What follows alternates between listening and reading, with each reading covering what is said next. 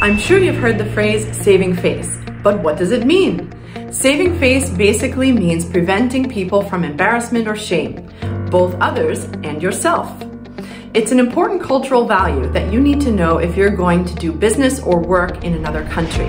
So if you're going to do business or work in another country that values saving face, you'll need to adapt your communication style.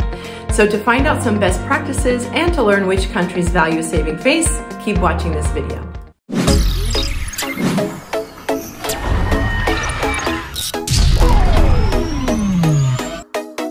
Cultures in which saving face is important usually will not appreciate direct comments or criticism. You need to speak diplomatically, even indirectly, in order to save face. Therefore, if you need to give feedback to a group of people, be careful. Don't use any critical statements which may embarrass them in front of others. Don't use harsh language or show anger, as it may break the relationship and make working together very difficult. You can try 2 techniques for saving face. Number 1, try the feedback sandwich. Start with a positive comment, and then your constructive criticism, which should be formed diplomatically, of course, and then finish with a positive comment. Number 2, give the feedback one-on-one. But remember, even in an individual scenario, it would be a good idea to use the feedback sandwich mentioned in number 1. Keep in mind that the saving face dynamic also exists for the other way around. If you're asking them to give you feedback about yourself, the company, or the project that you're doing together, they will usually not say anything negative directly to your face in order to avoid embarrassing you. If you ask for feedback, you may or may not get an answer. If you do get an answer, it may seem vague. Keep in mind that if they do have some negative opinion, chances are they're not going to share it with you there in the meeting, but they may complain to fellow colleagues outside the meeting.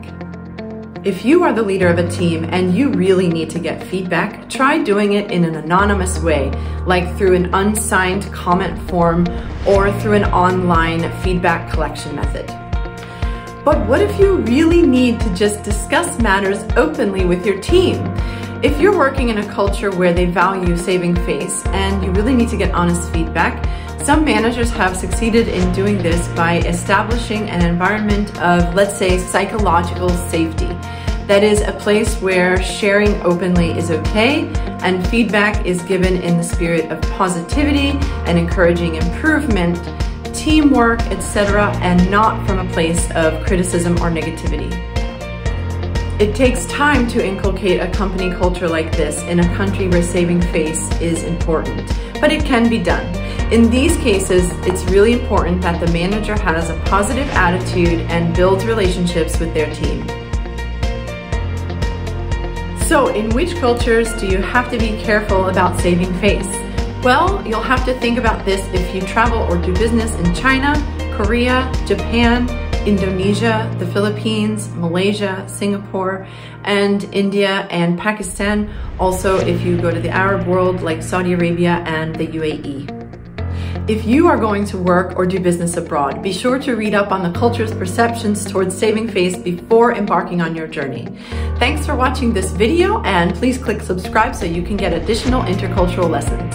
Bye for now.